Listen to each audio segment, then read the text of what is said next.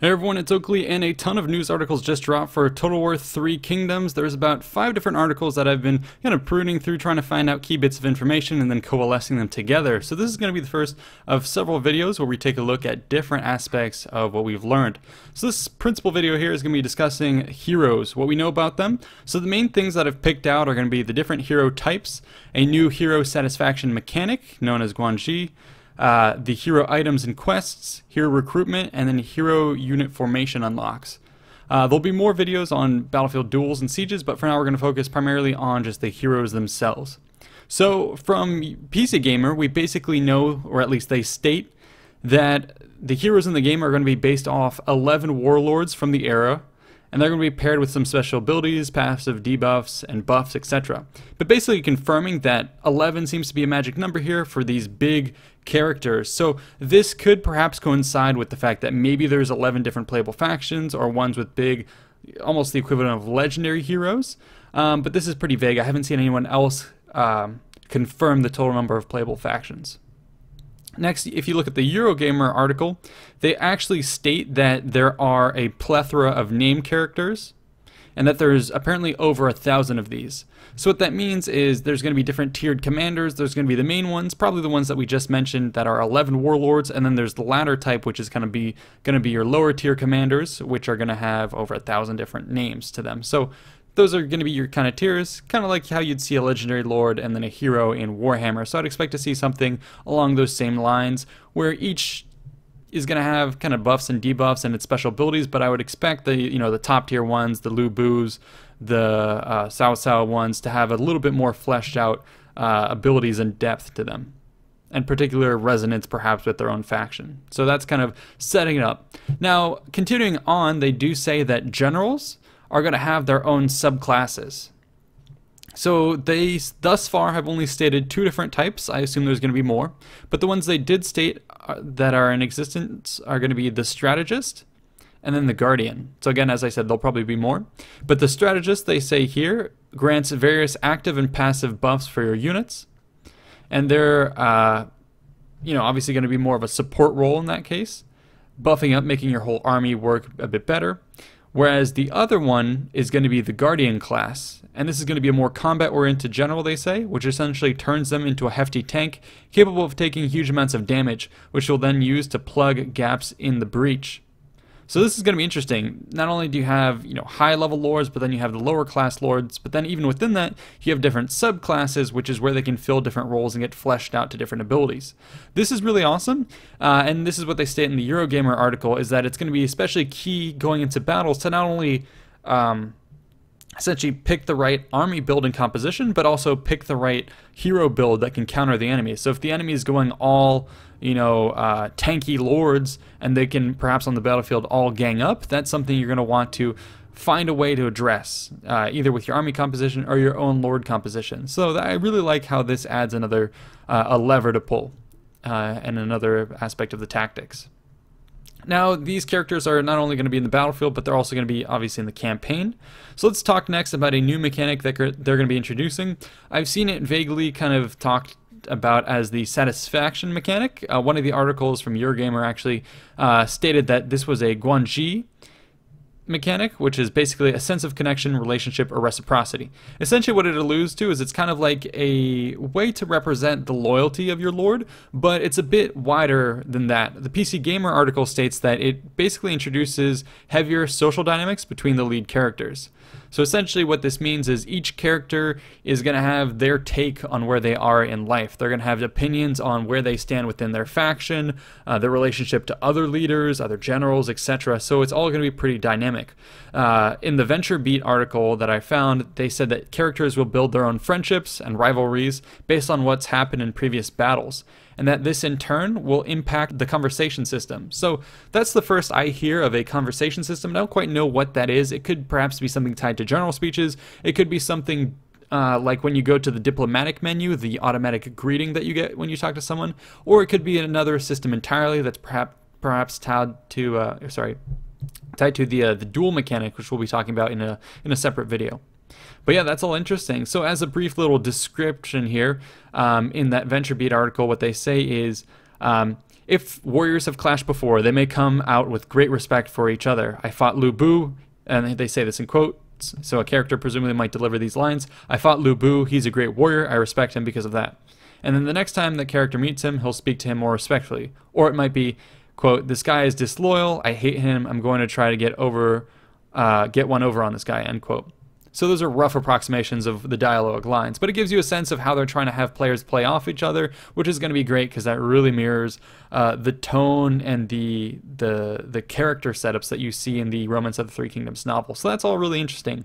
I love to see how it plays out. Next thing, pertaining to these specific warriors and how you might customize them. So we already talked about classes. Another thing that we would come to expect from something like Warhammer would be, specific item unlocks. So they do clarify that here they're going kind of a half step towards Warhammer. So there are going to be items that you can collect. So for instance, Lu Bu can get his ultra fast horse Red Hair. And that items can be now looted by killing enemies. So for instance, if you were to defeat Lu Bu, you could then gain his horse. So that's kind of nice. They're adding these weapons and perhaps armor that you can loot from people. But they go on to say that there are no specific quests to get these. As you might expect in a Warhammer title where Karl Franz has to get Galmaraz, etc. So they're saying, there will be items that can trade hands, but it's not going to be an explicit quest chain to go unlock it in some weird mountain or to do something. Now, that doesn't exclude the fact that it could perhaps be the result of a specific event chain, where, maybe you spend money to bribe another person, or you give them a special sword to gain their loyalty, and then that sword now is generated in the game and gives them buffs, etc. And that's essentially how Red Hair was given to Lu Bu to gain his loyalty. So yeah, that's going to be represented, but it's kind of nice to see they're not going to go all the way with it, as I said, with the quests.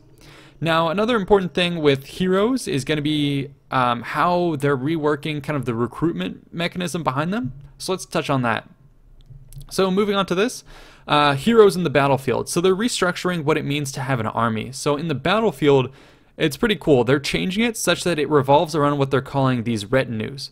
And what that means is that when you go into a battle, you have the option to choose up to 3 different hero units. Each hero unit or commander is going to be in charge of their own retinue. So instead of having one big army bar at the bottom, it's going to be split into up to 3 different ones. And each one is going to have its own commander. That commander kind of has synergy with those specific forces. So on the campaign map, they said that that commander can recruit exclusive units and gives units of their specialized type certain buffs and bonuses. So that's interesting. So basically you'd expect, you'll have your probably long-range commander who on the campaign has special access to certain archer units. You'll have another commander who's probably good at cavalry, so you'll bring him and he can recruit special high attack or quick-moving cavalry units. And that's going to be really interesting, a really drastic change up of how recruitment works, and just really emblematic of the time period where you'd have, the splintering of the centralized authority. Everyone's kind of collecting their local warband around them, and then they coalesce into these coalitions in different areas where each one brings their own little contingent to the force. So this is really awesome. I'm very excited for this. Also, another thing that was mentioned here is in the US Gamer article, and I think people haven't picked up on this yet, but they also said that Dogbert was hinting at hybrid units in the game, and that you might actually be able to see a spearman that's also an archer, kind of like the Lothern Sea Guard. So that would be something that is specific to like certain commanders. So you could get maybe like the straight up cavalry commander, or perhaps there's like a hybrid commander who has cavalry and range, so you'd get mounted archers, all kinds of things like that that make it really interesting, that will make you, you're not just unlocking a special building and teching that building up to finally unlock that unit, as we've seen in previous games. Instead, what you're doing is you're saying, I want this specific unit. This specific unit is recruitable by this specific lord, and now I want to win that lord over to my cause. So there's a completely different recruitment line to get at special units. It's all going to be about that Guanxi system that we talked about, the satisfaction mechanic, where you want to interact with that in order to get at that commander, in order to get at that special unit. So that's all very cool. Another thing as well is that they're not only applying this kind of lord connection to recruitment, but they're also going to be tying it to formation unlocks. So apparently, by default, you will get very limited or no formations at all for your units in the army. But then when you bring certain general types, especially the high-level strategist type commanders, you'll actually be able to deploy formations. And so that general will use their knowledge, train up their troops, and anyone within their control will then be able to enact that ability. So they gave examples of a diamond formation for someone who's good with cavalry. It's not clear if that will apply to just the forces in the retinue or the entire army. My assumption is it's just whatever retinue is directly under that commander. So yeah, this is all really cool. I love the restructuring of kind of the unit recruitment, and this it's just going to make it all synergize around the characters, which is, you know, the only real way to do Romance of the Three Kingdoms any justice, is to make it all about the characters and the dynamism and the you know, the gravitational pull around them. So I'm all very excited for this, but it does leave some pretty open questions about, okay, if armies are no longer really generated around, like, you know, single stacks, but instead are coalitions, what does that mean on the campaign map? Are we now going to have a bunch of little smaller, you know, 1/3 army size forces running around, and then when there's a battle you can like pluck up a couple of them and turn them into an army? How does this work? That's something that has yet to be seen. But for now, that's going to be it for my video covering the heroes, their types. We went over the satisfaction mechanic, we went over the items and quests, we went over recruitment, and then unit formation unlocks. In the next couple videos, I'll probably have a video that's going to be covering the battlefield duels, because that's an interesting mechanic that they've introduced, and then we'll do another video probably discussing sieges and what we know about it so far. So that's it for this video. Hope you guys enjoyed. Stay tuned for more, and I will see you in the next one. Peace out.